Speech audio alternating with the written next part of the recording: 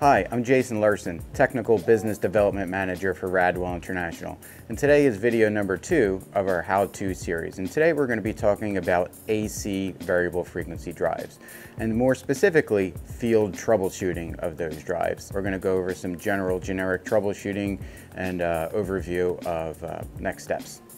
So why don't we just jump right in. So this variable frequency drive is, this is a Danfoss drive that's used in HVAC applications.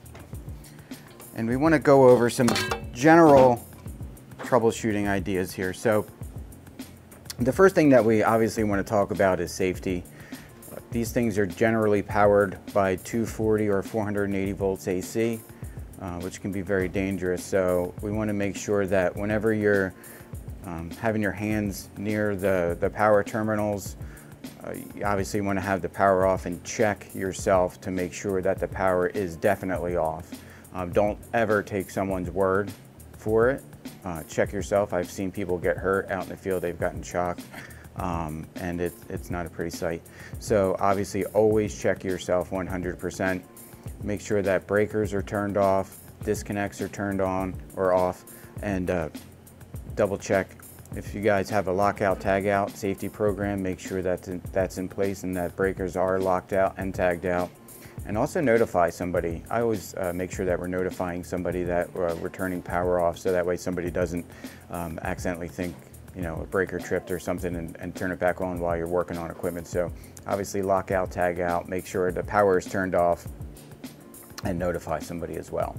One additional thing I want to add is making sure that your bus supply is completely dead before moving forward.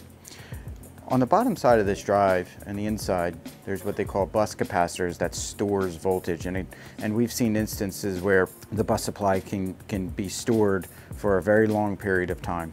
So we just want to make sure before we move forward that these terminals right here, labeled DC plus and DC minus, sometimes you'll see them labeled bus, that they're completely dead. So you want to take your voltmeter, put it on DC and check.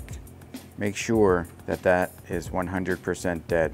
That is, it can be deadly. So you want to make sure that that's 100% 0 volts before moving forward.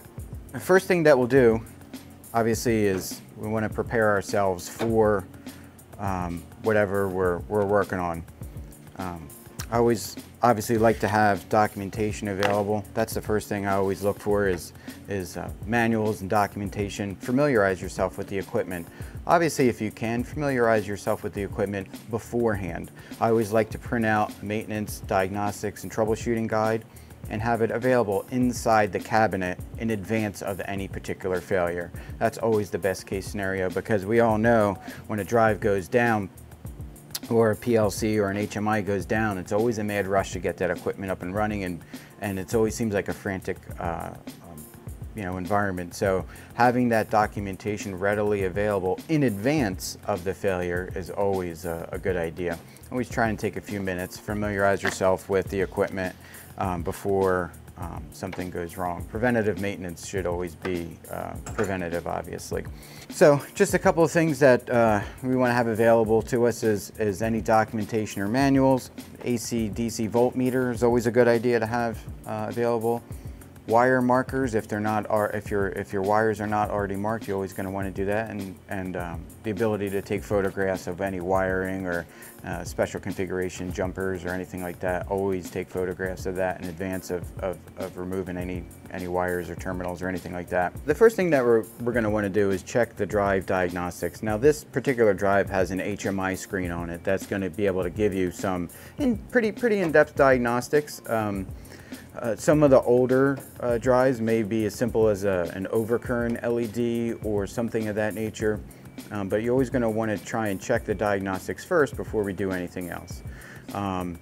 The second thing I always like to do is a visual inspection. I know it seems basic, but let's take a look at the particular installation. Is it dusty? Is it dirty? Are there clogged filters? Or are there bad fans? Just take a look. take a look close around and see if there's anything that's out of place. We've seen multiple times where there's clogged heat sinks, or there's fans that are just plugged up with debris. Things of that nature can cause the drive to completely shut down. So we're going to want to do obviously a visual inspection, check the drive's diagnostics, and then that should help us point us in the right direction as to where we're going to go.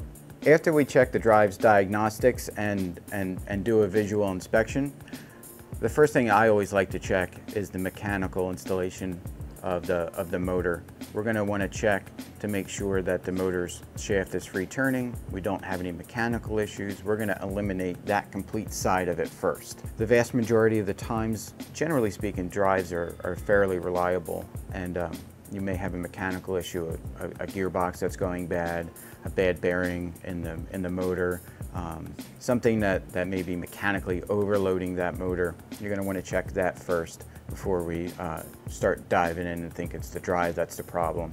I always tend to think it's the mechanical side of it first before the electrical side of it. So once we've eliminated the mechanical side of the equation, we check the diagnostics. Obviously, one of the first things we want to do is identify all of our incoming leads here. We want to just make sure that we're very familiar with what is the incoming power, what is the outgoing power to the motor, and then we have our bus supply here. Depending on what the fault is, sometimes these drives will have an incoming power source and a separate control voltage. So let's just say if you're not getting any power out to the motor, your control supply may be okay, but your incoming high voltage may not be there. We want to check the AC incoming supply with our meter here. So basically what we're going to want to do is make sure our meter is set to AC, and we're going to put across L1 and L2 and make sure we have either 240 or 480. Some drives are 120, but that's pretty rare. Just make sure that your incoming AC supply is what you're expecting it to be. So you're going to want to go from L1 to L2, L1 to L3, L2 to L3, and basically check every single combination down the line and make sure that you have balanced AC incoming supply. So depending on what the fault is where we're going to turn next. If we're having an issue where we're blowing fuses, the first thing I do is I disconnect the output. On this particular drive, it's labeled U, V, and W. Disconnect the motor and the load. That will eliminate any cables or anything of that nature. Let's disconnect that, and we'll try again and see if we still have the same fault of overcurrent or tripped breakers or blowing fuses and things like that. So once we've disconnected the load, we're going to go back and try the drive again and see if we still have that same fault, just further eliminating the mechanical, the further end of the installation. Next thing that we're going to want to do is, depending on what the fault is, if we have blown fuses, tripped breakers, overcurrent, things of that nature, we can check the AC incoming side of the drive. So we're going to take our meter, put it on the ohm setting, and we're going to check the input block of the drive. So it should be reading, somewhere in that nature, 50,000 up to almost an open circuit. What we're looking for is a short. So if you see this 0 ohms, we know more than likely there's a problem inside the drive, right? So we're going to want to check the same thing, L1 to L2, L2 to L3, and L3 to L1. Check every combination, make sure you don't have any shorts on the incoming side.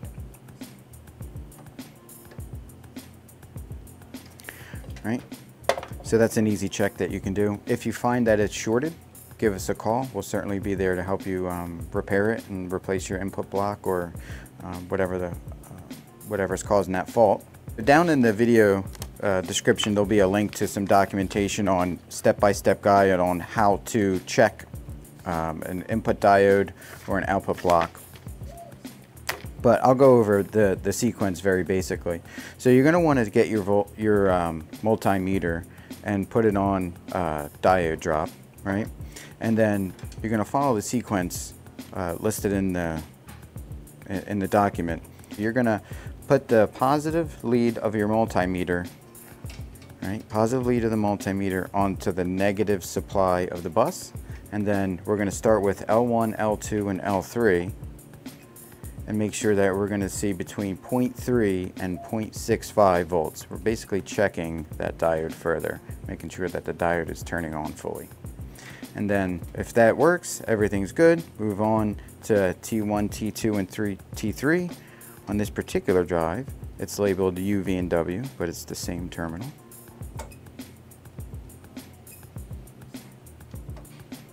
Everything on this drive checks good. But this document will give you step-by-step guide to help you determine if it's the drive or if it's something else. Just to wrap it up, obviously we went over just a couple of very basic steps on VFD troubleshooting. We have a dedicated team here on VFD repairs and installation, so if you need help troubleshooting your drive, feel free to give us a call. We'll get you in contact with a VFD engineer who will help you troubleshoot your drive further. In addition to that, always keep in mind we do have a lot of spare pieces and parts, boards, IGBT modules, capacitors, things like that to help you field repair your drive if you need that. For more information, head to radwell.com or connect with us on social media.